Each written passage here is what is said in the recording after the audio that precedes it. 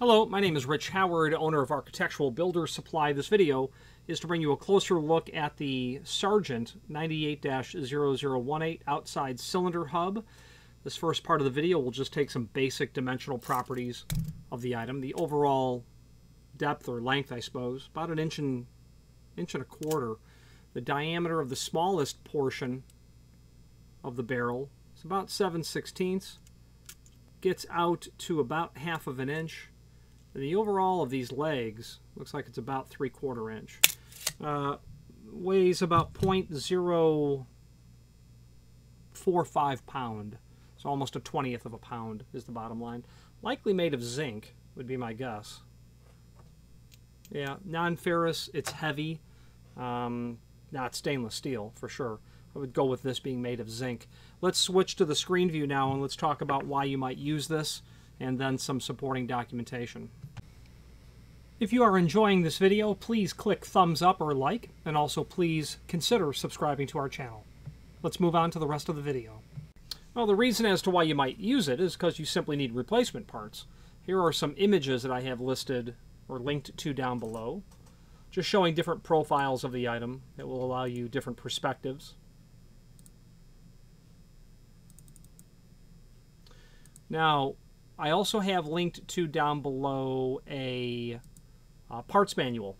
It is a 10-page document, excerpts from the entire parts manual for the 80 series. Outside cylinder hub. It'd be part number 2 in this drawing. And here it is. Okay, that's obviously going to be part of the transmission or linkage between action via the trim or cylinder, whatever's driving it, to activating the latch. Shown in different devices is what this is. And as we scroll through the different pages, you're going to see the different ways in which it's employed based on the different devices that are up at the top of the page. I should have pointed that out. The top of each page has the devices that this is compatible with. 8816, part number 21, there it is. Okay, it's pretty helpful. If you know the device number that you need, great. You can go to that device number. You can do a find function on that service manual for 8816. You'll find all of the instances where it comes into play.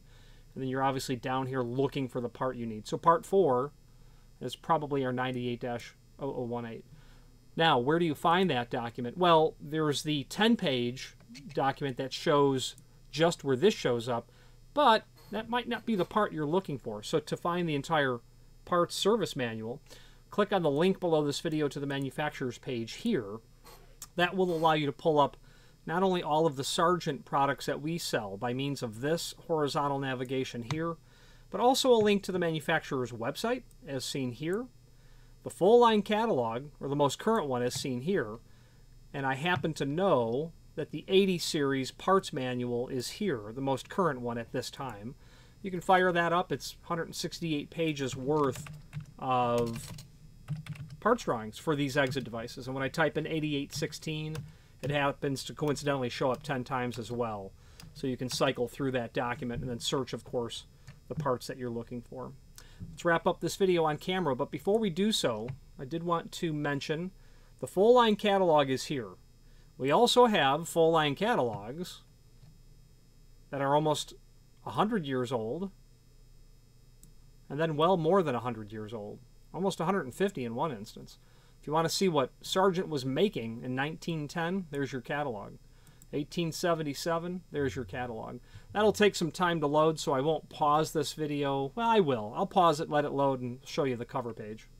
And there's the cover of that 1877 catalog. Who was the president then? It was Garfield in 1880.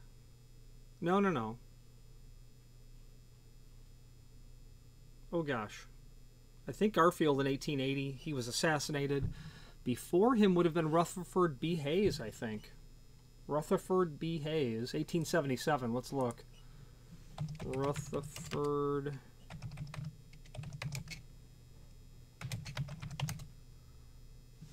When was he president? He was 1877 to 1881. I'm thinking before him was Grant.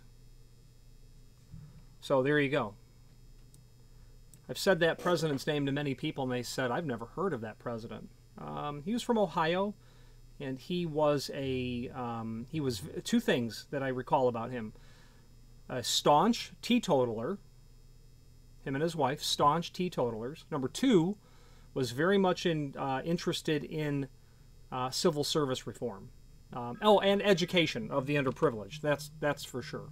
So the 1877 catalog, there's your cover page, a 1,000-page document.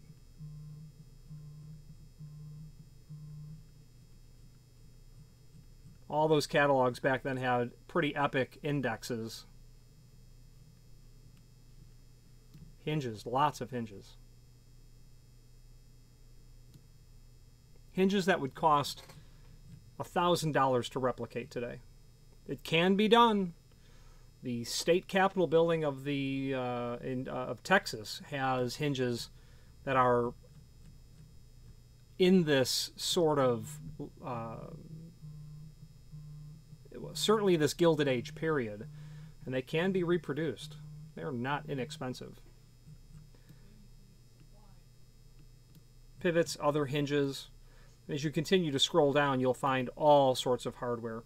The Sargent of 1877 is not the same one today.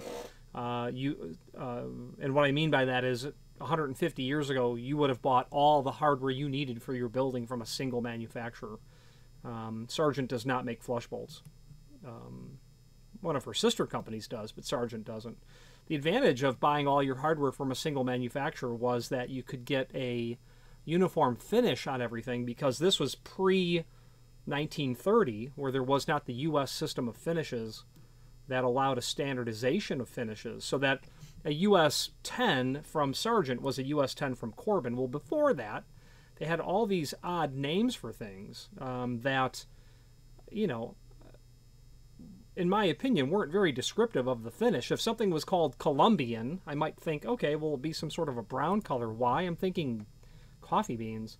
That has nothing to do with what it actually was. Somewhere in this catalog, there will definitely be a list of finishes, and I won't try to root that out at this time. Anyway, just a fun thing to show you for your reference should you ever want to go on an historical hardware archaeological mission.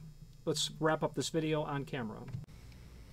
If you are enjoying this video, please click thumbs up or like, and also please consider subscribing to our channel. Let's move on to the rest of the video. Priced and sold per piece. This client happened to order 3 of them. You know, obviously, if you have these exit devices and you have enough volume, enough use or cycles of the door, you know, exit device hardware, like anything else, is simply going to require maintenance, is the bottom line. It's not unusual to have to, you know, change the oil in a car, nor is it unusual to change a wear part like this.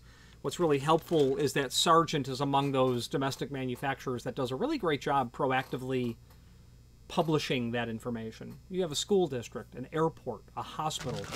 You're the maintenance director. You need to have someone find these parts, get them going, whole 9 yards. You've got life safety issues, fire code matters that need to be attended to when it comes to door hardware. The ability to rely on published parts, diagrams, and excellent technical service, which you get from Sargent, is why you would make that significant investment initially in a particular manufacturer, and Sargent does an exceptional job at that. They're really a top-tier manufacturer across all facets. Every time that I interact with their technical support, I just have to say, these folks possess an expert command over the subject matter. They are not just people who answer a phone. These are, I believe these people have years of assembly experience, troubleshooting experience, engineering experience, whatever the case might be. Very grateful for that. Any questions on the 98-0018 outside cylinder hub or any other Sargent product, please feel free to reach out to us. And thank you.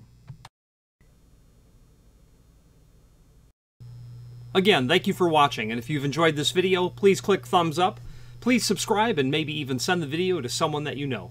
Thank you.